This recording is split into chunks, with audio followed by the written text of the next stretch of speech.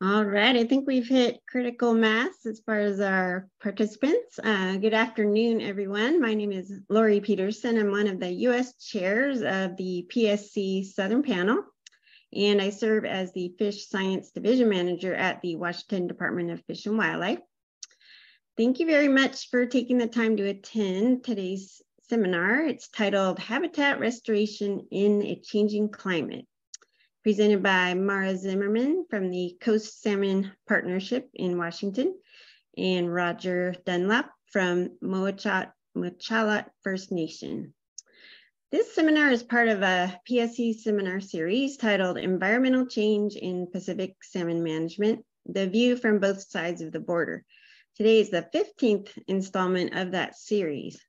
The series was launched in 2021 by the Southern Panel and Coho Tech Committee to get it started in collaboration with the Secretariat and the Committee on Scientific Cooperation.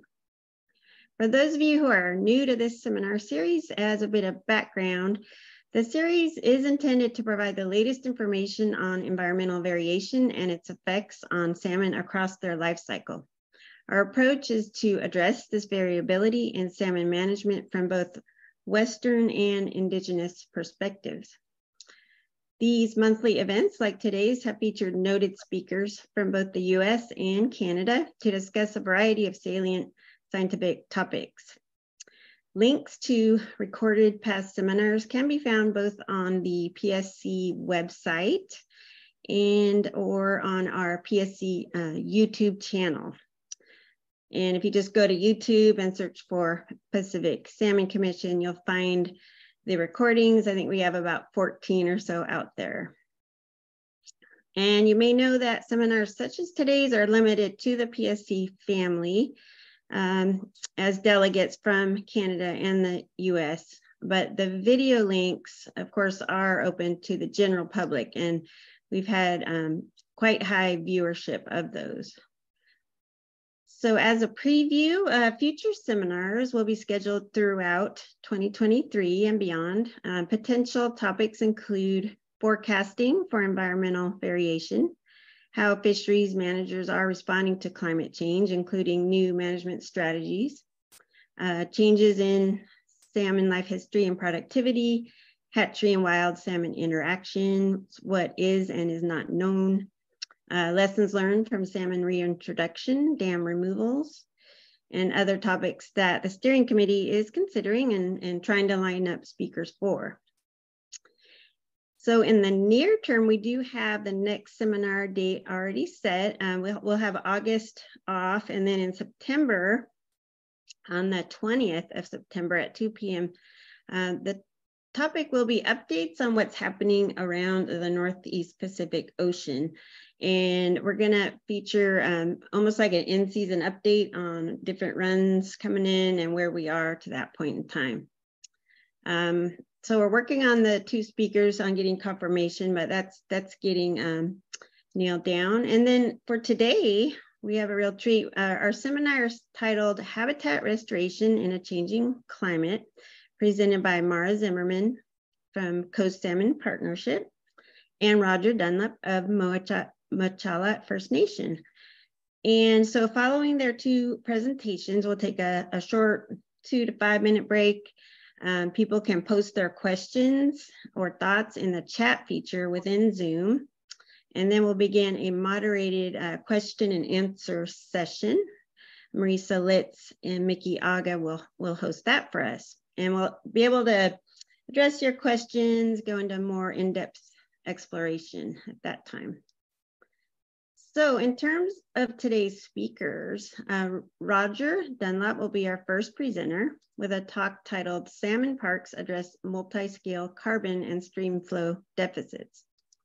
Roger has worked as a fisheries biologist for the Nuu-chah-nulth Tribal Council, and more recently, as we mentioned, with the Mochalat First Nation for the last 3 decades in Nootka Sound, west coast of Vancouver Island.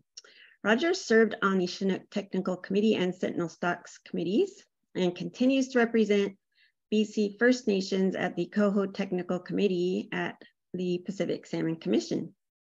His research is assessing the geographic applicability of a new spawning residence time index for West Coast Vancouver Island Chinook area under the curve estimation related to migration timing. Roger will present the story of how the concept of salmon parks came to be and how it is being pursued in Nootka Sound by the Mocha, Machala, and Nuhatla First Nations, along with old growth forest protections and old growth recruitment areas, bolstering depleted riparian zones to age out transpiration demands from regenerating forests. And then Mara Zimmerman, as we mentioned, will be our second speaker with a talk titled Salmon Restoration and Resilience on the Washington Coast. Mara is the Executive Director of the Coast Salmon Partnership in Washington and Foundation, located in Aberdeen, Washington. She holds a PhD in biology from the University of Michigan, where she began her career focused on the management and conservation of fishes, including salmon.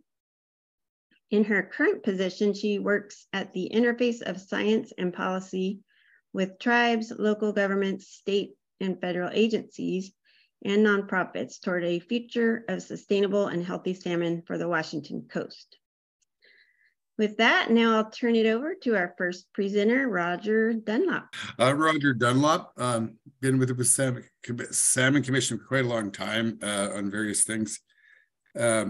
I want to talk today about salmon parks, which is an initiative from the tribes I work for, and how the salmon parks came to be and what we're trying to address and what we're trying to accomplish and what our next few steps are. So see if I can do this. Okay. That is a map of Nootka Sound and the Mochit-Muchlet First Nation territory. And the little inset map is a little green areas are two salmon parks in the Chatla territory that would fit into this section of the map. So yeah, the Mochit-Muchlet First Nation is here in Nootka Sound. You can take a look at their MMFN 101 on YouTube. I'll leave you to that when you have time. Where Nootka Sound and Nootka Island is where this is happening. And we're trying to secure salmon parks with what I've termed ogres. And these are the beige old growth recruitment corridors where we want to see old growth, and big riparian area expands on some of the productive forest land. Most of it's converted to second growth. The little blue bits are the high elevation, largely old tap deferrals the province of British Columbia has put forward. And you can see they're quite fragmented. And if you know the topography here, you'll notice that all at high elevation generally. So we were trying to take an area and connect all the wildlife management areas together, but we'll get into those later. And in the end, the Mochit-Muchlet Council chiefs elected to keep these ogres, the old growth recruitment corridors, and the provincial tap deferrals. So we ended up being a much larger old growth conservation area, probably about 28,000 hectares. There's a link to salmon parks you can find there, and also a link to a Seattle Times article that recently came out with a little bit of a short film about protecting these forests. The salmon parks vision and objectives were to, what we thought originally was to protect about 20% of the landscape, because it started over in New Chatlet's Inlet, which would protect like 90% of their freshwater fisheries productivity. They have very few small streams, right? But it turns out that it was close, and it's more like 17 protects 90%. Letting nature take its course is a fundamental Indigenous principle from here. You might have first heard it with Tsuki, the killer whale L98, when the nation wanted that whale to be left alone. We're going to secure the establishment of salmon parks with legal recognition from federal and provincial governments, and we're developing supporting governance structure based on the traditional laws. That's kind of a separate little project called RELAW, which is a process of investigating, much like a legal case file, the contents of Indigenous stories that convey laws and values. I'm talking too much. I got to go faster. Oops. I won't get into it too much, but everybody's familiar with land use issues from ocean issues, from ocean heating, channel disturbances, local disturbance rates, long-term changes in vegetation. Nothing's ever static. Oh, I keep flipping back and forth. And what I'm really going to stress is this transpiration and flow deficits that's been reported recently. And everybody knows about, increased peak flows from logging. The unfortunate thing is the industrial forestry effects have the same effect on stream habitat as global warming has happened. And we intend to address all the causes of our problems. So what we can do, and we think salmon parks are an option that will return watersheds to natural forest disturbance rates, which in some areas on north-facing slopes here on the West Coast have not had fire or anything in 12,000 years, really, since the ice went out. South-facing slopes have burnt more frequently, but disturbance rates incredibly long. We want young forests here, because they're all under 50, 60 years, they're starting to cut them again, to age to old growth, which means making them over 250 years old with snags and so on, and lots of coarse debris that store and yield water and affect channel morphology and put the wiggle back in the rivers that we've lost, okay? So storing water in the soil with carbon in the form of humus is extremely important. Humus directly regulates cation exchange capacity and, of course, hyporheic water, the productivity of water in the streams. And giving a kick for beavers here, we're trying to reestablish beavers and beaver dam analogs where we can store lots of groundwater for young coho, and you'll see why. So, I keep touching that and it jumps ahead.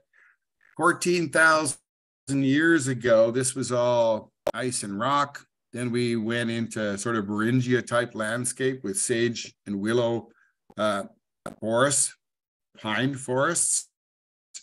We ended up getting Douglas fir, got a little bit wetter, and then we went into western hemlocks probably in the last 6,000 years, and that's when cedar popped up and so on up here. And I think we're headed back to this pine forest future because it's pretty dry out here. Here's just a reference if you want to look at the change from 14,000 years ago from lodgepole pine to Douglas fir to our coastal western hemlock forest. And you can see the old Beringia willows down there 14,000 years ago, which I have a list of references for you to dig into. A couple of big effects in hydrology. We all knew about peak flow magnitude and frequency after forest harvests and channel morphology responses when you took out too much vegetation, whether it's by cattle or by logging or whatever. More recently, the issue of stream flow deficits from transpiration in Douglas fir has become to be more important and significant. This is Church's graph of the limits to slope and discharge for channel form from about 40 years ago. This is a local example where before a diversion on the Elk River locally, and after the diversion, we shoved that stream into a braided channel from a formerly single thread channel where it was perched on the edge. It got a couple of whammies. And what does that mean? Well, we end up losing this large woody debris. So in coho streams, you lose, when that's gone, you've lost half your pools. The streams start to straighten out, and they get steeper. And so they increase tractive forces on the bed and export gravel. And all that nice fine gravel that was stored behind wood is gone. Here's a local example of one of my pet streams, the Zimmerman River. And I'm just going to show you a cross section where that arrow is of the channel in the next photo. That's the old channel. It was 6 meters. Now, right in the main channel, they're straightened out and it's 60 meters wide, but very shallow. This thing had a large landslide upstream from the 1906 earthquake, Comox earthquake, which was a 7.2, and then it got logged. The new beast on the block is this transpiration deficit in flow. I've been following it for quite a while. I've always followed fish forestry interaction research. And, Julia Jones and Perry were bringing this information up. And then more recently, Catherine Segura and the folks down in Oregon published information from these other waters showing these substantial declines in flow with conversion to Douglas fir plantations. And that's what we've got here. This, I can't see it all, but these are local examples on a log scale. The upper row of dots are 1956 to last year, lowest flows days on the gold average flow. And the lower bunch of dots are from the Elk River, which you'd seen there, but it's in a park. Part of it had been affected by diversion and logging in the past, but it hasn't been any logging there. It's largely old growth. And you'll see that the decline there in discharge is only about 10% of the decline in the Gold River, which has been substantially logged. Oops. Phoning me. Hey, carbon stores. This is really important. So I think I alluded to cation exchange capacity. This was a study on the east and west coast of Vancouver Island and shows you the carbon stores on both sides. So the east side is what we call coastal western hemlock XM1. So it's the eastern form of XM, which is xeric marine. It's a marine desert and grows very large trees. But on the west coast here, and this is VM1, this is our large cedar forest, or what we had as a forest, as I'll show you. And the distribution of carbon in soil, detritus, debris, and living trees. And as you can see, there's much less carbon in the regen and the immature forest than there is in old forest. And here are their categories. They're calling, mature forest under 100 years, when in fact mature forest here, doesn't even start to develop lichens and nice characteristics like that till later. But anyway, snags and woody debris in that old forest and this carbon store water. And not only that, they facilitate cation exchange. So mineral soil doesn't retain nutrients or water unless it has humus or carbon in it. So I'm sure you guys know that. And indigenous example was the Amazonian raised beds of pottery to protect charcoal from being washed away in the Amazon. And there's areas the size of France that were gardened like this. And the entire point of capping it with pottery is to protect that cation exchange capacity and the humus. So we have this huge productivity deficit in these forests once they've been logged, and we've washed away a lot of that humus and soil and so on. And we don't have that nutrient reservoir anymore. We're back to very sterile streams. Okay, so we think healing the forest and its governance of the hydrogeomorphic process was going to take centuries. These are the forests, the biogeoclimatic ecological classification variant system, and the territory extends from Nootka Island here in the low fog drip stuff, this green dark stuff where the characteristic is evergreen berry. And then you get into the red cedar VM1, and then a little higher up VM2, which is a transition into yellow cedar and amabilis fir. And then here we have our coastal marine desert in the Gold River Valley, big tree XM2, xeric marine area. And then over to the east here, we have a lot of stuff in high elevation in the parks and alpine areas in mountain hemlock and a bunch of other stuff. So when you take a look at this, I was trying to change this graph to make it in order because this shows east reversed with west. But the western area that's subject to forest harvesting are within this red square. So the outer fog drip zone, you can see most of that is now under 250 years. And VM1, which is a red cedar leading forest out there, the biggest of the area of 117,000 hectares, about 80% of it's been logged or more. And then in the VM2, which is that transition from red to yellow cedar at higher elevations, they've knocked off about 40% of it, and then about a half of the big tree, a little bit more than half of the big tree in the green summer desert here. So that's the state of the disturbance on the salmon producing area. These zones over here are at high elevation and to the east and are not salmon producing within the nation's territory. They're mostly in Strathcona Park. This is a fish habitat risk assessment tool we developed, much like the Pacific Salmon Foundation's. This is just one shot of maximum equivalent clear-cut area, which really doesn't have much to do with fish production. Some studies have shown a little while ago. But you can see our salmon parks correspond with these high elevation green areas largely. Some of them, the information is missing. And our other park down there, some of them, of course, have been intensely harvested. So this is how it all started. I was asked to go take a look at this creek at Oasta. It was the Taiahut last salmon stream that wasn't logged, and is only sockeye stream with a little lake. It's a spring run. And that's his son walking up the creek and ahead of us. But if he was over a little bit more, it would be over his head under that spanning log, the hole there. And as you can see, there's no gravel bars, exposed vegetated banks. But you see the sunlight, that's where the wind throw occurred, where they cut too close to the stream and opened up. And an observant forester would have known the old debris there was all aligned that way because of the wind, but it happened. So we got to talking and we just were sitting there around like, why don't we just say no? And the chiefs agreed. Let's say no. And then anyway, he said no more logging. Actually, they went to Supreme Court over this to stop it. And what was most stunning about the walk up that creek that day was this pile of chum salmon bones on this piece of wood, 6 inches above the water in March, I think it was.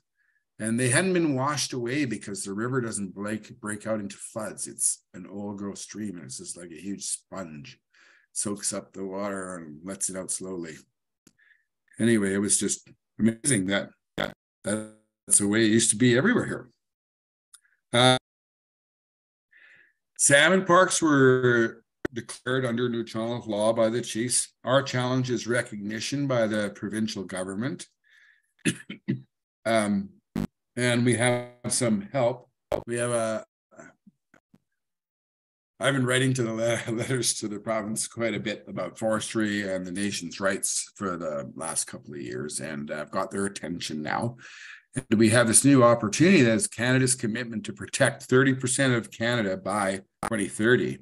It was 20 by 25, but now it's 30 by 30.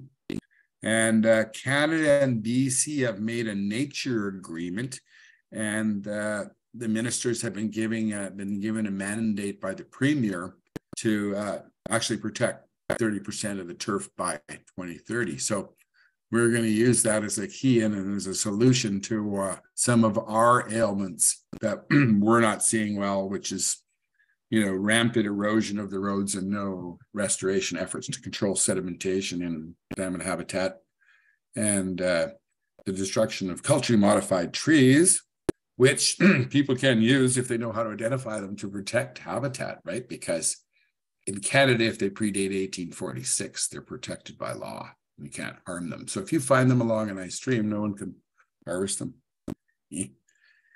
So the parks, again, the pink areas that kind of corresponded with a lot of those old growth areas, they're not all, but largely high elevation, and by coincidence, maybe not. I realized that the First Nations settlements were actually centered around these particular locations. The Liner River, not Tassis. Tassis is a tiny little creek, really, but the Liner has high elevation ice. The Upper Old does, the Zimmerman River, and some of the other ones don't have as much, but they have much productive ground. We were trying with these old growth recruitment corridors to, within this big area that's heavily dependent on logging, connect as many of these little wildlife management areas. And you can see them. They range from tiny little parks to old growth management areas. And there's 2 types of old growth management areas or OGMAs. One is spatial, which is legislated and it doesn't move. And then there's the logging company's forest stewardship plans, where they can move them around every 5 years in their stewardship plan, which is kind of odd.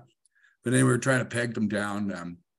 And we're going to eventually slowly go through each landscape unit by landscape unit, and make adjustments so that we can correct things like ungulate winter ranges in the wrong places and things like that.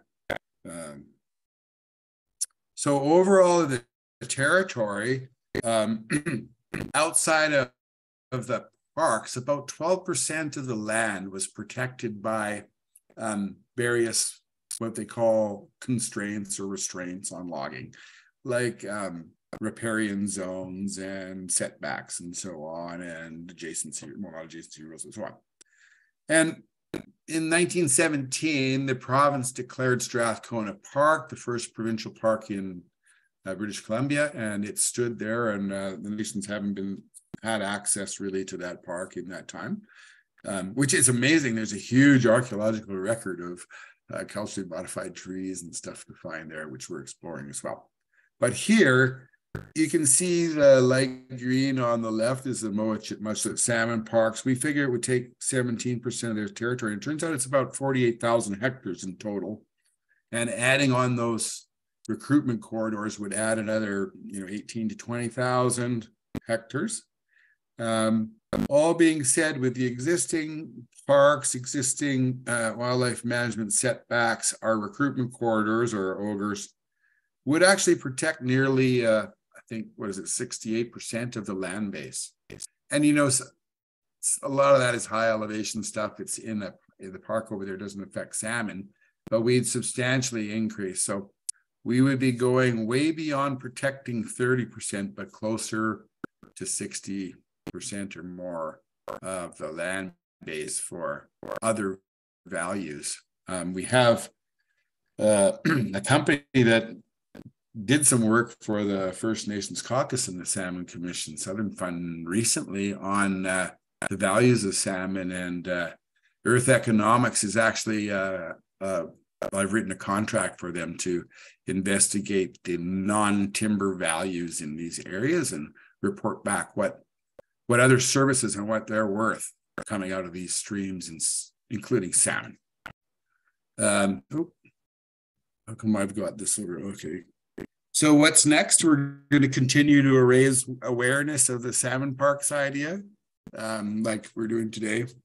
The nation's working to reduce the annual allowable cut and controlling more of the timber supply. So we're planning on reducing the rate of timber cut, but being the dog that wags the tail, which is the situation with the Ministry of Forests, where the logging companies basically say what's going on and they just kind of go along with it. So we want to do that, and then the behavior on the landscape will be improved. We're looking at multiple mechanisms to develop the necessary legal protections. Working with Ducks Unlimited, we mapped out a bunch of estuaries and surrounding area for protections that link to our ogre corridors. And we're pursuing with Waterland and Resource Stewardship Ministry the initial steps so that we can find an appropriate path forward for these. And probably, and what we're actually really looking for is Forest Act protection by legislation. And that's going to require retiring, commercial logging rights, because we have to bring the cut down. We're involved in the timber supply reviews and so on. Okay, we have a website, salmonparks.ca. It's pretty bland right now, but it is being grandly updated with a lot more information shortly. We did a big branding thing, and that's how we got this logo. It started out actually with an evil eye, and it was just horrible. That eye just kind of followed you around and made you feel guilty, like you had to get rid of that and change it. More next steps, working with BC and Canada and other partners on these, and revision of the local land use plans to protect and recruit old growth forest to respect title and rights. We have a meeting set. It was actually to be set for tomorrow, but we got another minister involved, so it's delayed till September. But we're meeting with Minister Nathan Cullen from Walrus, Bruce Ralston from Ministry of Forests, and Ministry of Indigenous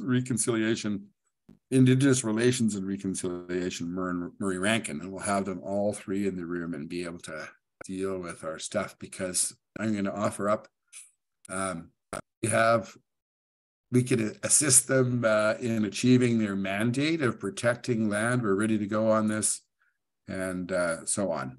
And it'll address some of our concerns about erosion and sedimentation of fish habitat, culturally modified trees, and a big one, which is cumulative effects, which you can see by how much of the forest has been removed here in the past 50 years or so.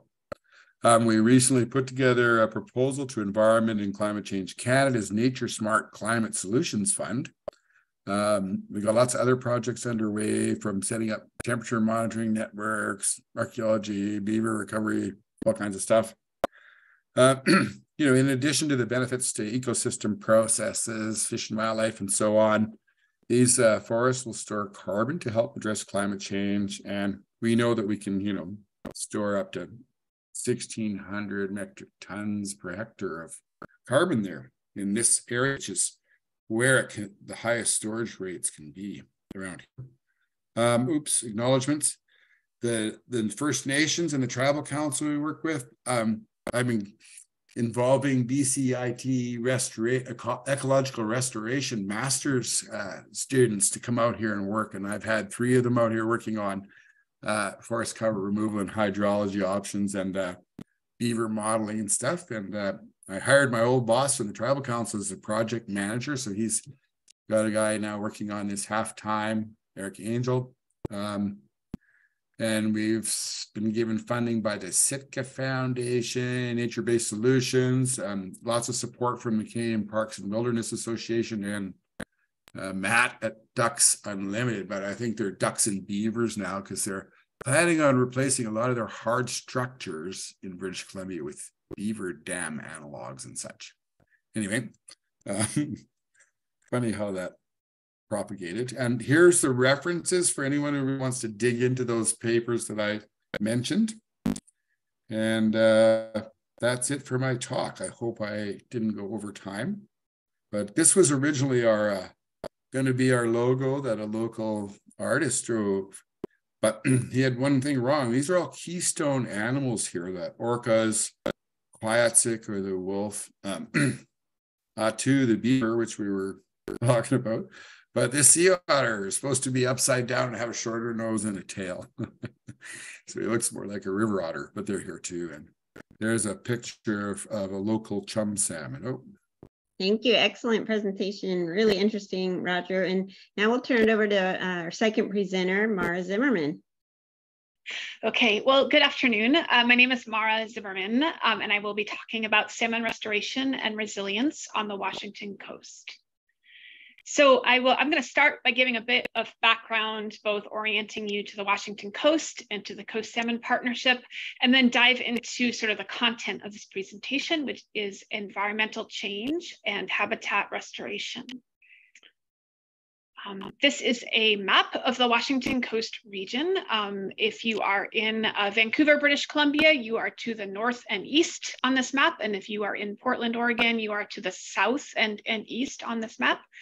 The Washington Coast region includes all watersheds that drain directly to the Pacific Ocean.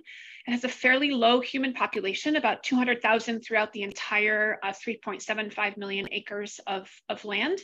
6 federally recognized tribes, all with reservations. And the land use is primarily forestry, but also agricultural and rural residential land use. The Washington coast is known for the diversity of salmon, trout, char. There are 118 populations of salmon and steelhead, 12 of coastal cutthroat, and 3 independent populations of bull trout. 2 of those species are listed under the U.S. Endangered Species Act, Lake Ozette sockeye and bull trout, but declining numbers of salmon and steelhead recently have led to a petition to list Olympic Peninsula steelhead and Washington Coast spring Chinook under the Endangered Species Act, and those petitions are currently being reviewed by the National Marine Fisheries Service. The Coast Salmon Partnership is the salmon recovery organization for this part of Washington state. So salmon recovery organizations in Washington state are formed by state statute. There are 7 of them. So Coast Salmon Partnership serves the Washington Coast region. We were formed by interlocal agreement amongst tribes, counties, cities, and port districts in these areas, so tribes and local governments, governed by a board of directors with representation from each of the 4 coastal watershed groups, or what we call lead entities. And I'll give a little bit more information on that in a moment. Importantly, the Coast Salmon Partnership does not have any regulatory authority. We facilitate collaborative decision-making in support of salmonid restoration and sustainability within the region.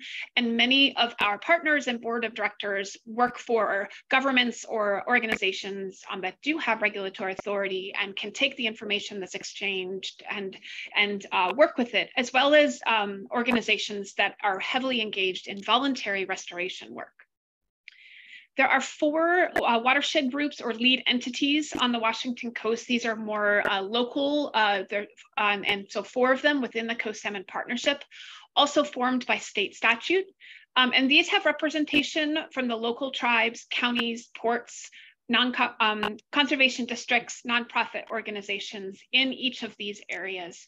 Importantly, there is representation at both a technical and citizen level, and their committees set up this way. This is a specific way that Washington approaches salmon recovery, where that will follow the theme of my talk, and where both the input to making decisions about actions is both influenced by technical input, as well as local knowledge and local input of citizens. So the lead entities specifically are responsible for establishing funding priorities and implementing on-the-ground community-supported salmon recovery projects. So that's a little bit of background for you, sort of the habitat restoration world and framework in which we work, as well as to the Washington coast in general. So environmental change. So I pulled out some of the, my pretty pictures from the Washington coast to make a point. It is a very beautiful place. It is a place where many people come to recreate. It is probably the best last available salmonid habitat in Washington state. However, I sometimes hear folks talk about the Washington coast as having pristine habitat, and that is just not true. And so I wanted to provide a little bit more perspective to you this morning in terms of thinking about the changing environment of the Washington coast. So we have a legacy of environmental change that has been heavily influenced by timber and by timber harvest. And so beginning in the late 1800s, early 1900s on the southern part of the Washington coast, began an extensive timber harvest on the landscape, where hillsides were logged down to the streams. There were no requirements to save riparian buffers at that point, and large dams called splash dams built on the rivers because they needed to move the logs to market. And so the water was the way to transport the logs downstream. The splash dams for fish would cut off migration routes and scour out wood and sediment downstream of these locations. We've documented at least 235 splash dams on the southern part of the coast during this period. By the middle of the 1900s, the mode of transport changed to rails and road building, and we also had the initiation of much more heavy timber extraction also on the north coast. And the picture on the right-hand side of the slide shows you the depiction of the rail system that was set up on the Quinault Indian Reservation by the federal government to provide access to harvest the timber on the reservation. And so the footprint on the landscape was quite noticeable. Over time, there have been regulatory protections and legal requirements put in place that have changed the way that timber industries have been interacting with the watersheds and how they implement their harvest. In 1946, by state law, if you harvested trees, you had to replant trees. For the 50 some years before that, as we were harvesting trees, there was no requirement to replant trees on the landscape, but that changed, and we now have tree farms where at least we're sort of replanting what was taken. There have been major changes to forestry practices starting in the 1990s to improve riparian buffers, fish passage, and sediment delivery rates on both federal and state managed lands, as well as tribal lands where they have their own forest management practices. There's also been legal requirements for changes that have benefited salmon habitat. The US v. Washington culvert case, which went all the way to the Supreme Court in 2017, requires the state of Washington to repair and replace state-owned culvert fish barriers. This comes at a very high cost, $4 billion estimated, with a 2030 deadline. So this will be a substantial lift to the extensive disconnection of streams across state-owned roads that occur across the landscape. Of course, state-owned roads aren't the only place that streams cross, and we'll get to that issue in a moment. In addition to the types of environmental change mentioned there, we have climate change. And while we often talk about this as something that's going to happen, it's been happening for a while. On the left-hand slide of here, you have a picture of the Anderson Glacier, which is in the headwaters of the Quinault River Basin, which is all but gone at this point. So glaciers in the Olympic Mountains, which are the northern part of the Washington coast, have reduced their biomass by 50% in the last 100 years, and they are projected to be gone by the end of this century. This has effects on the stream flows, stream temperatures, and on salmon habitat. On the right-hand side of the slide, you can see that there have been changes in the freezing elevation and in precipitation that falls as snow on the Washington coast. And this is specifically from information in the Olympics, which is the northern part of the Washington coast, where the freezing elevation has increased nearly 1,000 feet in last 70 years, and the precipitation of snow has decreased by 13% in the last 70 years. The consequence of all this is that our streams are warming, our summer low flows are getting lower, and our winter high flows are getting higher. And all of that constricts salmon habitat and trout habitat, salmonid habitat in the summers, and it scours reds, it affects channel migration and channel formation during the winter months. So enter the sort of thinking and work done with habitat protection and restoration into this changing environment. So the first sort of point I wanted to make is that in addition to the protections that are set up by regulations, which sort of set up a process for passive restoration, meaning we require trees on our stream banks in commercial forest lands, and over time those trees will grow large enough to shade the streams and to fall into the streams to create channel complexity. The existing research that has come out of the Washington coast suggests that passive restoration is not enough. And the authors, in looking at what is happening to streams in second growth forests where riparian buffers are required, concluded that those conditions are unlikely to increase salmonid production in the near future, and really recommend incorporating active restoration into the recovery planning. So that would come in the form of fish passage, riparian restoration, floodplain reconnection, stabilization of high erosion or high channel migration rates. So I'm going to talk about three initiatives or three strategic areas in which the Coast Salmon Partnership is working to sort of move this active restoration along. And remember that the work that we do is sort of providing the guidance or and technical framework that many of our restoration partners can then pick up and implement. So the first area of work is with fish passage. So the problem is that we have road systems that have disconnected and fragmented our stream networks. And it's not just state-owned roads, it's all roads that streams flow through.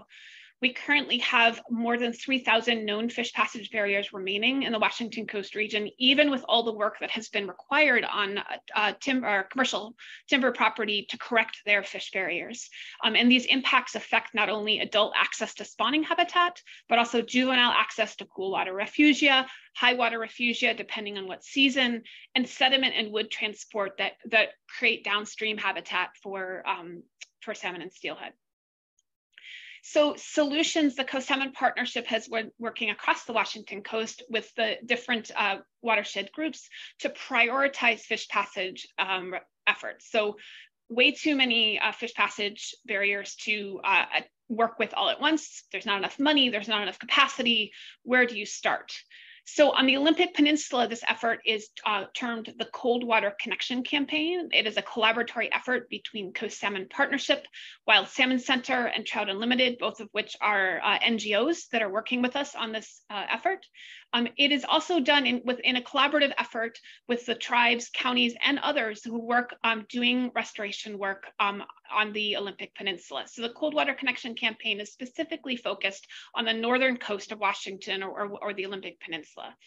What we have done is to score, we pull together barrier databases from state and federal databases and score those barriers based on habitat quantity, potential, connectivity, future condition, using GIS information. So too many barriers to visit them all in the field.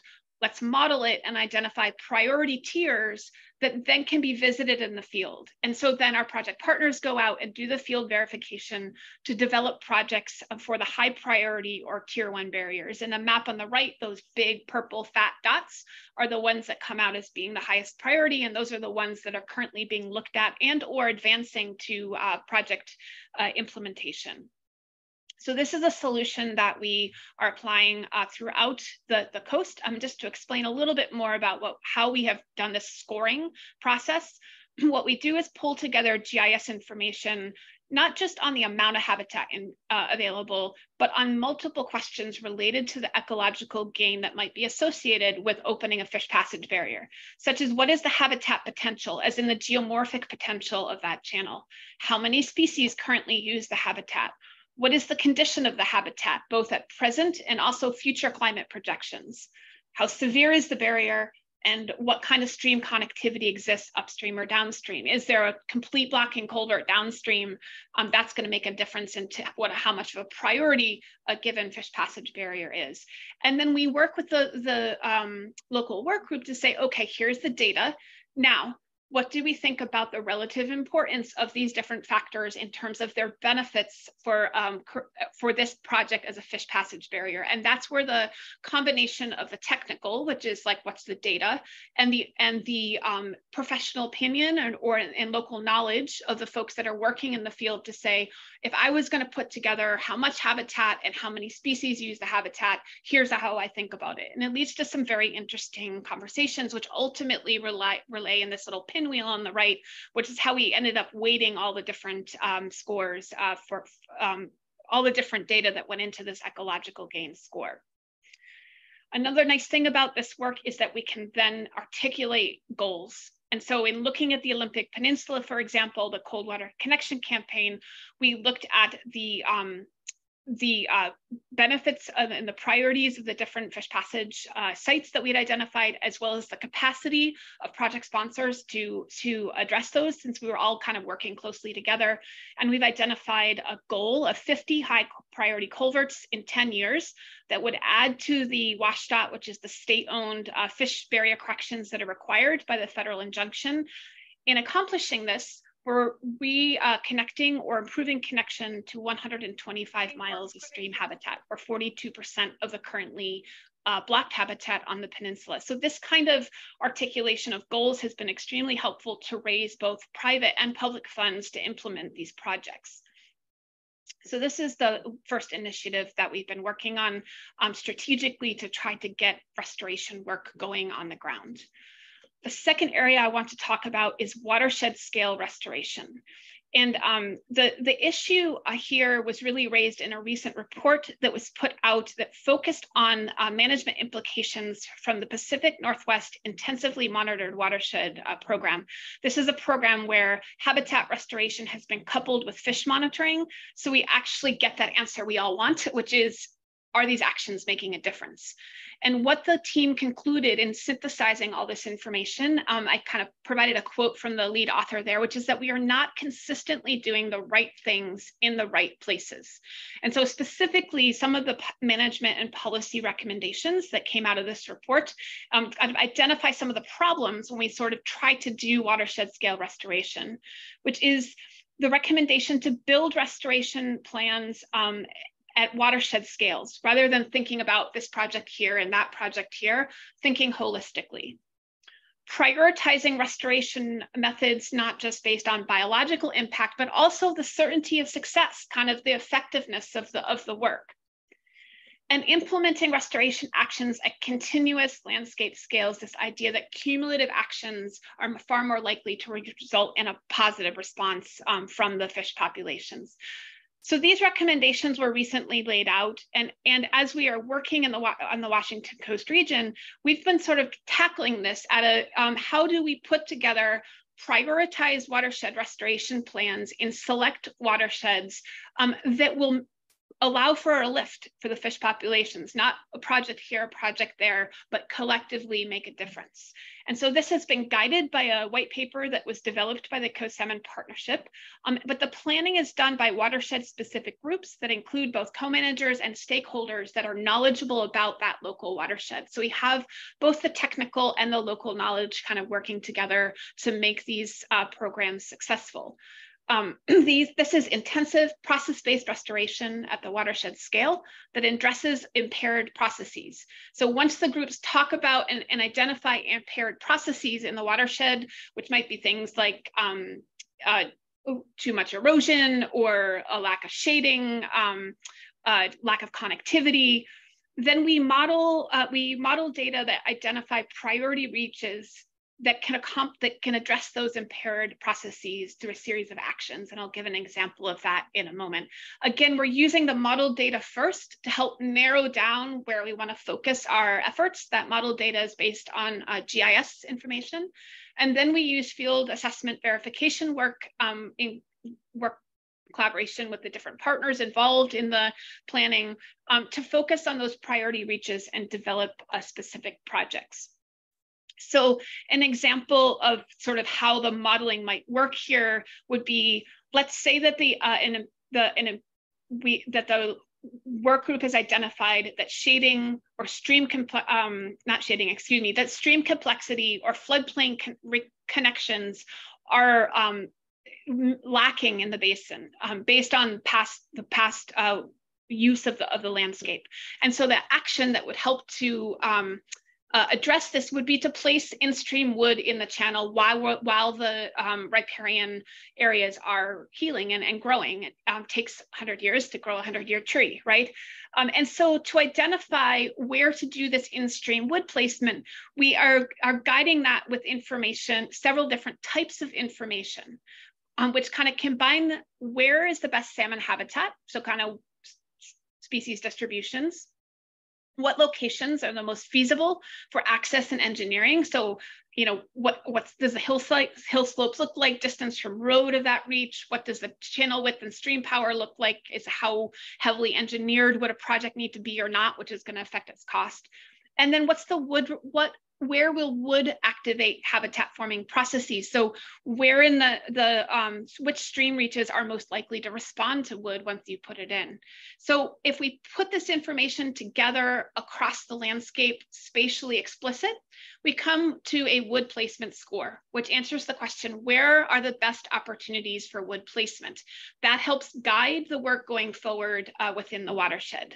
So for example, the New Whatcom River, which is one of the initial watersheds included in the prioritized watershed restoration program. This is a map of the treatment area here. And there's, 100 miles of stream if we put it all together, far too many to sort of cover and identify for field verification. Where do you want to do projects? Using the wood opportunity model, we're able to narrow down the areas of focus to fewer areas in the watershed. And now teams are out doing the field assessment and identifying where would be the best places in these reaches that by the model say, these are good wood placement places for wood placement. What do we see when we're out there? Where is the landowner permissions present to do the work? And where are going to be the best places to do these projects based on what we see on the ground? So the goal for these pilot watersheds with this program is to generate a list of actions that is of sufficient magnitude that it will generate a measurable lift in freshwater salmonid production. And so we can talk about the actions, but then we can also say, based on our best understanding of available science, about 20% of the watershed would need to be restored in order to result in a measurable fish response. And so that's what this looks like in this watershed, that the areas with the highest wood placement scores, top 20% of the areas are these areas. And this is where we should focus to develop projects, be they riparian restoration, invasive plant removal, be they road drainage, storage, decommissioning projects, be they in-stream wood placement projects. Depending on what the action is that's needed, it would look a little bit different. But we can talk about the actual goals in terms of miles of habitat, in terms of types of actions. So this is the second sort of concentrated effort or strategic effort that we're taking to really try to guide restoration work within the Washington Coast region. The third is a climate adaptation framework, which is also very related to the topic of our seminar today. And so one of the problems that we face as a region is everybody knows climate change is important, or most of the people that we're working with who work within salmon recovery think that climate change is important. We have climate vulnerability analyses. Those are generally understood. There's several that exist for the Washington Coast region, but what we need are climate adaptation strategies. Like, how can we increase resilience? What does action look like? And so that's really what we've been trying to tackle, and we're sort of midway through this process at the moment. Trying to translate available science in a way that identifies the connection between climate impacts, such as increasing summer stream temperatures, decreasing summer stream flows, increasing winter peak floods, rising sea levels, increasing coastal erosion, connections between these things, and habitat and protection and restoration actions. So there's sort of two phases of this work. One has really been focused on the projects themselves. And so we want to promote habitat protection and restoration projects that incorporate climate impacts on salmonids and on watershed function. And so work to put together a reference guide that makes specific recommendations based on the types of projects, of how project sponsors could think about the impacts of some low summer stream flows on their project. And they can look and see what's the projected changes for that area of the watershed based on the best information that's available. And then what are the recommendations as to how they might address that or how they might adjust their project, if it's a culvert project, if it's an in-stream wood project, if it's a riparian project. That part of the phase is actually completed. There's a report that sort of lays all that out for project sponsors. We've also done a fair amount of outreach, kind of talking with each of the lead entity areas or watershed groups about how to implement this work. The second phase of this work is to identify where we have the best opportunities. So this is at a watershed or a HUC, hydrological unit code 12, HUC 12, which is kind of a small watershed, maybe on the order of 50 square miles. Where do we have the best opportunity to improve climate resiliency of salmonids through habitat protection and restoration? And so the approach here, and we're really sort of in the middle of this at the moment, is to think about climate resilience and measures of climate resilience that reflect exposure. So what is projected to change? Summer stream flows, summer stream temperatures, sensitivity, how the watershed responds to or experiences that change in summer stream temperature. A watershed that has more intact riparian will have more of a buffer in terms of to radiant heating with increasing summer stream temperatures than a watershed where there is no riparian buffer, for example. And then the third element, which is a social element, is adaptability. So what is the willingness and receptivity to make the changes that are needed to respond to the changing climate and to respond to the need for watershed health? So to do this, we've pulled together spatial data sets. We need spatial data sets that have scientific support for each component. So we've kind of gone through our process there, and also are consistently available for the entire region. So in some cases, for example, like we know that wildfires and increasing wildfires are a concern for the future, but there's no predictive model of where wildfire vulnerability would be higher or lower. And so that's not something that is not something that we would have included, whereas there is quite a bit of information about land cover and land use with respect to forests and wetlands and road densities that we're able to tap into, as well as the projected climate change elements themselves. So as an example here, just to sort of explain to you how we're thinking about this, I put together a map that sort of rolls up at that HUC 12, that watershed scale, the predicted change in winter peak floods by the end of century. And so the areas that are lighter color are the ones that are projected to have more change. And so you can see these, that in the area that is in the top right corner here, this is the Olympic Mountains. Large changes are projected for peak floods in that area. In addition, these coastal areas are also projected to have quite a bit of change in peak floods, including well into the Chehalis, well inland within the Chehalis River, which is this large river system that sort of wraps around here. So these are projected changes. How sensitive will the watershed and the landscape be to these changes? And so one of the metrics in the literature that interacts with peak flooding and erosion is the road densities in valley bottoms, where more road densities are more sensitive to peak floods, and area and watersheds with less road densities are less sensitive. And this translates into lower egg to fry survival in some species. And so what you can see is that this area that's in the Olympic Mountains that is projected to have quite a bit of change in peak floods actually has fairly low road densities. So in other words, this is an area that is fairly well buffered, as much as buffered could be, or resilient, if you will, to the projected changes. However, if we look in the coastal areas that are projected to have fairly large increases in peak floods, these are areas where there's actually a pretty high level of road densities that are within the valley bottom, and valley bottom is within 300 feet of the stream channel.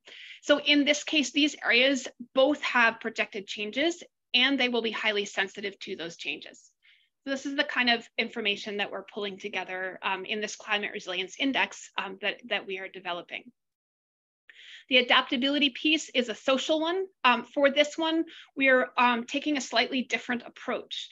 And so we have gathered local work groups on both the northern and southern part of the region.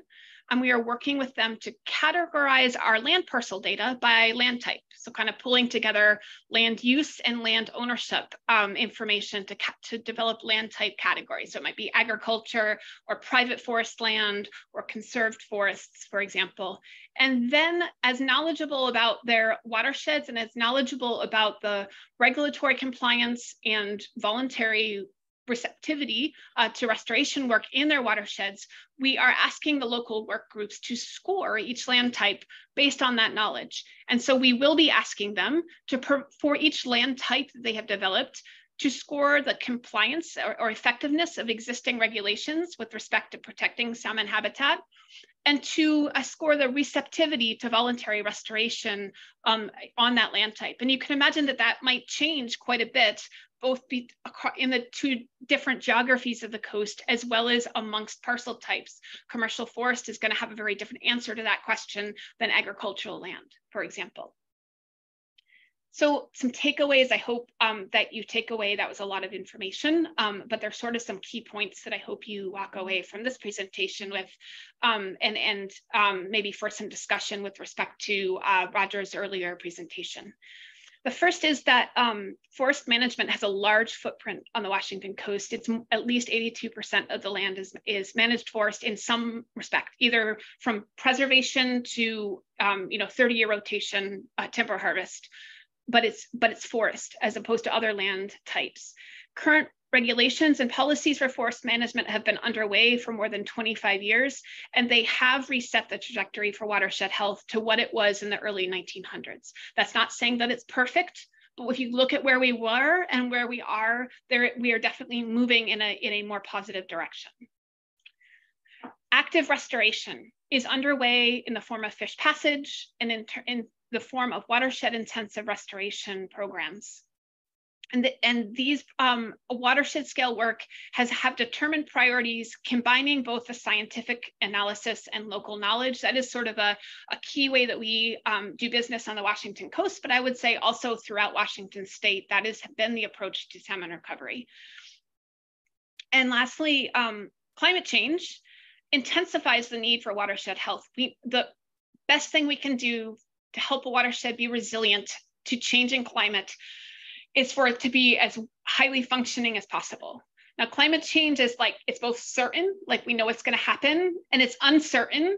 It could take a lot of different forms. And so there's that element to it. But everything that we do know says watershed health is the key. And in particular, resilience of salmon and their habitats will require this combination of ecological and social solutions. We need the social willingness to do the work, to comply with the regulations, to voluntarily plant trees on your land when it's not required, as well as to do the right ecological things to rebuild the watershed health.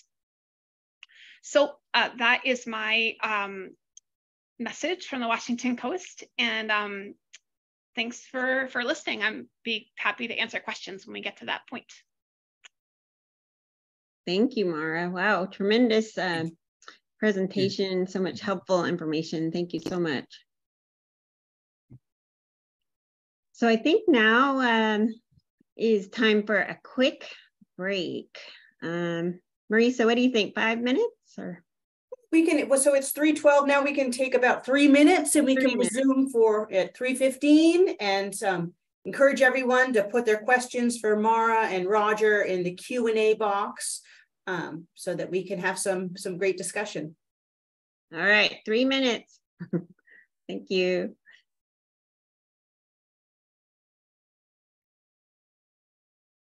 All right, folks, so we are back with the Q&A, and our first question is for Roger, and it comes from Gary Morishima. And Gary is asking, what are the goals and objectives for salmon parks? And also, what criteria and methods are being employed to measure and report progress? Okay, can you hear me? Yeah, okay. Well, I actually showed you some of our objectives. Right now, we're more of in a support, outreach, and establishment phase of gathering support to actually put this land aside politically and allow the area to recover, or these areas. We'll be doing, monitoring recovery of road, because we're going to have to remove a lot of the logging roads that are out there, and so on. So really, we haven't set the program up, but it's being thought about, and how the government structure will be developed. We do currently have some fish monitoring programs counting salmon going on in probably half of them. No, actually all of them. And except for 1 or 2 on Nootka Island. So those will be able to track any increases in salmon production. But this is a long-term venture, when we know, it could take 500 years for a Douglas fir to mature and die, and then it's got to fall over to affect a stream. And we're 500 years or 450 years away from that point.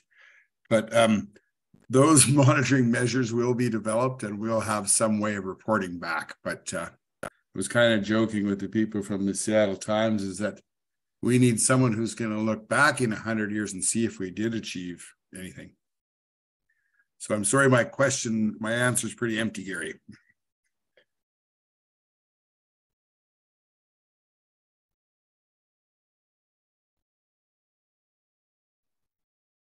Thanks, Roger. So we have another following question up for you, Roger. With the higher than average number of wildfires in the recent decade, have you or First Nations evaluated the potential effects of forest fires on salmon park formation and maintenance of corridors on lands of the Moshot and Mushalat? Interesting. We just got 2 inches of rain.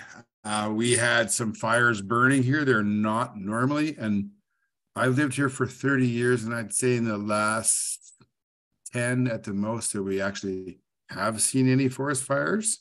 And we haven't planned for them, but as you probably realize by looking at those graphs, much of our lowland productive forest has been converted into flammable Douglas fir plantations, and it can have a huge effect. I mean, there are big problems from forest fires in the interior of BC.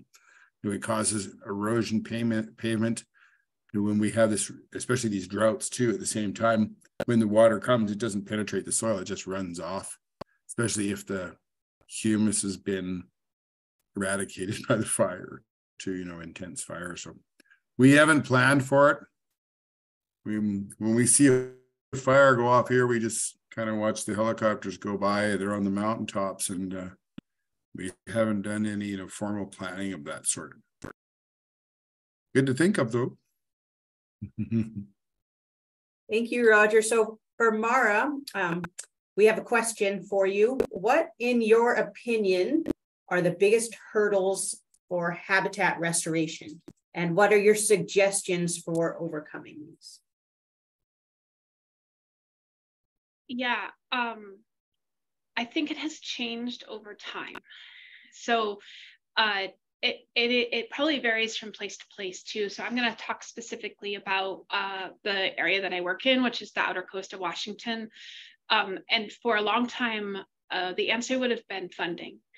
So this area, because we don't have or haven't had ESA listed species, the proportion of funding that we would get to implement work was much less than other areas of the state. And that has sort of a cascading, or has a circular effect, right? The amount of funding affects the amount of capacity to do the work, because it's like how many people are involved, and how many people are involved reflects how much work gets done. And so it kind of circles on each other, right? So that has definitely changed over the last 5 or 6 years. At first, at the state level, there's been a significant investment specifically in the Washington Coast, called the Washington Coast Restoration Resiliency Initiative by the state legislature. And that has allowed larger, more complex projects, because now we have larger amount of money to work with, and it's allowed more projects to get going on the ground. It's also changed more recently with the federal infusion of money under the IIJA, infrastructure, the federal money related to the bipartisan infrastructure law in Washington, in the United States. And we have been able, because we had put work into sort of trying to strategically develop these fish passage strategies, we've been able to tap into that federal funding and make compelling arguments as to why that funding should come to this area to reconnect the streams. And so funding is maybe not the limiting factor at this point. At this point, we're a bit behind the curve, right? The funding kept work from happening, which means that now, getting the work going and then waiting for the fish to respond and then adaptively managing to that response, we're kind of just beginning where a lot of places have been for 15, 20 years in Washington state with respect to implementing stuff on the ground. So I would say that it's more at this point, we're behind as one limitation. The other main limitation is willingness to engage. So restoration work is voluntary. So this is not a financial problem. People need to give permission for you to do work on their property. And for some folks, that is something they really want to do. They sort of see the benefit of it. And for other folks, like it's a hard no. And if it's a hard no, it's like we're kind of stuck, at least when we're talking about voluntary restoration. We're talking about regulatory protection, that's something else. But with respect to voluntary restoration, we need the support and engagement. The public needs to value floodplains, beavers, trees on the riverbanks, and educating the public and sort of instilling a generation of folks who have those values it's a very real need. Thanks, Mara. This is sort of a follow-up question to that, and I believe you maybe answered part of it. What are the best ways that the general public can support the Coast Salmon Partnership and active restoration efforts? Yeah, land stewardship is a big one. Stewarding. So folks who have land on rivers, being willing to sort of ask questions, find out what might be possible, work with people to, are there trees on the riverbanks in the stream in your backyard, right? In the forest lands, there are. But if I were to show you a land use map of the Washington coast, which actually I pulled out because I was concerned about length there, the river corridors, that's where we all live, right? We timber in the hills, we live in the floodplain. Is all residential and agricultural lands. We need trees on the bank. So steward your land, get involved in helping your land to be environmentally healthy for the water, as well as for however you're using that land. That's a big one. Supporting salmon recovery in general through your vote, through voting for legislators who support this work, who support bringing public funding to the Washington coast. That's another way that the public can help.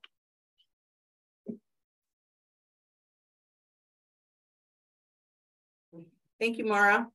All right, back over to you, Roger. So question about, this impressive work on salmon parks that really was spearheaded by the Nchumeth First Nation. Have other First Nations reached out? Have you engaged with any other partners? And can you talk a little bit about that?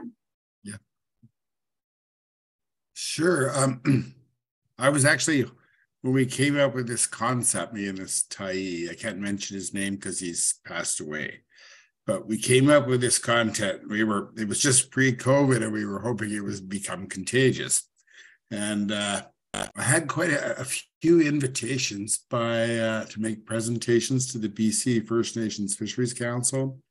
I was invited to speak at the, hopefully I get this right, the International Gathering of Indigenous Salmon People in Vancouver last year. So Sami people and people in the north and other continents, Kamchatka now know about salmon parks.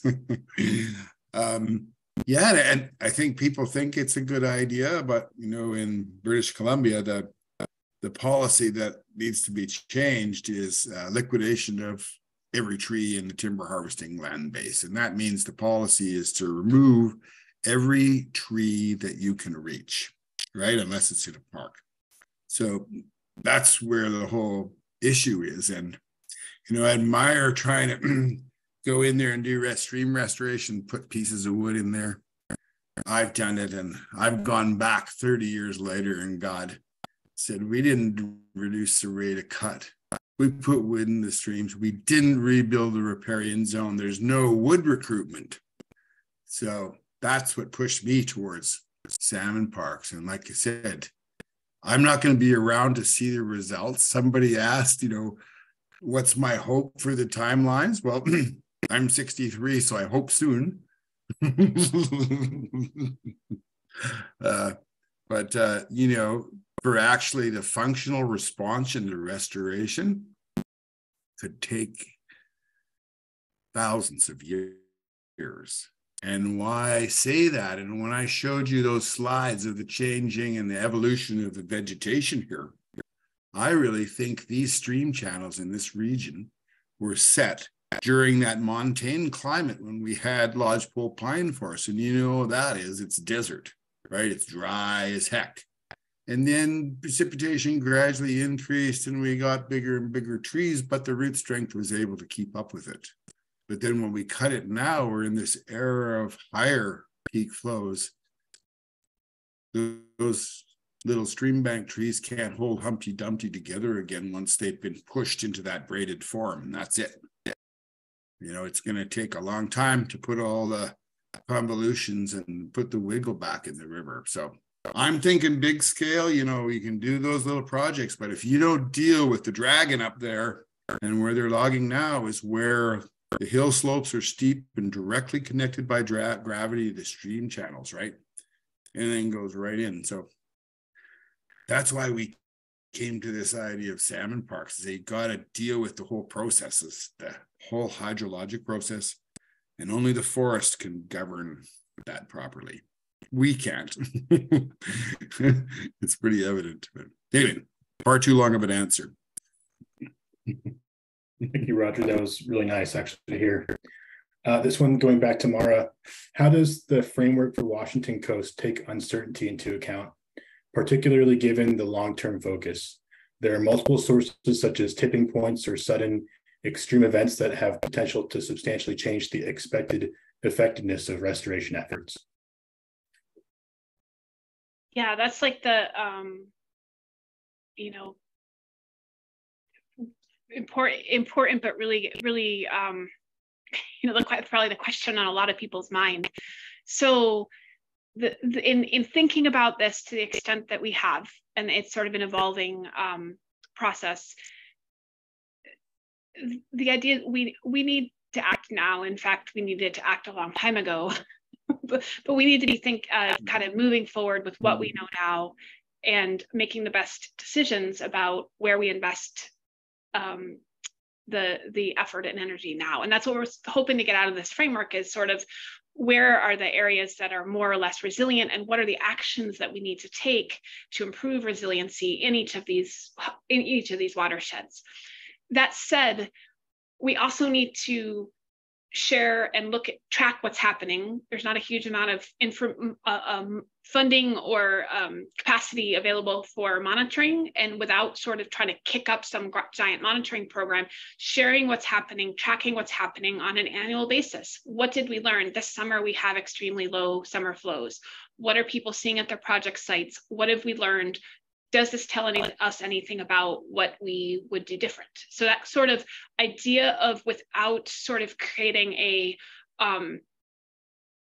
unfunded and can't be supported with capacity monitoring program, could we take the observations that folks are making, discuss them, share them on an annual basis, and decide if are there changes needed? Was the initial framework we put together completely faulty, right? I mean, at this point, we feel like we've got something that's worth going forward, but in 5, 10, 20 years, it might look like something different. So that's sort of been the approach that we're taking. I guess that'd be the way I'd answer that. Thank you, Mara. Excellent. Well, thank you so much to our two presenters, Mara Zimmerman, Roger Dunlop, and our hosts today for our PSC Seminar Series number 15. It's time to close for the day, but again, if you'd like to view the presentations again or have your colleagues do so, they will be out on the PSC YouTube site. So feel free to go out there and see them again and draw on these resources that really can help us all in our own organizations. So thank you so much once again to our presenters. And don't forget, we have our next seminar will be in September, the 20th of September at 2 p.m. with an in-season update approach on how our salmon runs are doing in the Northeast Pacific to that point in time in 2023. So really looking forward to that one. And thank you all for coming and taking the time. Really appreciate it. And for the Q&A discussion points, really good questions. Take care. See you next time. Go catch a fish, everybody.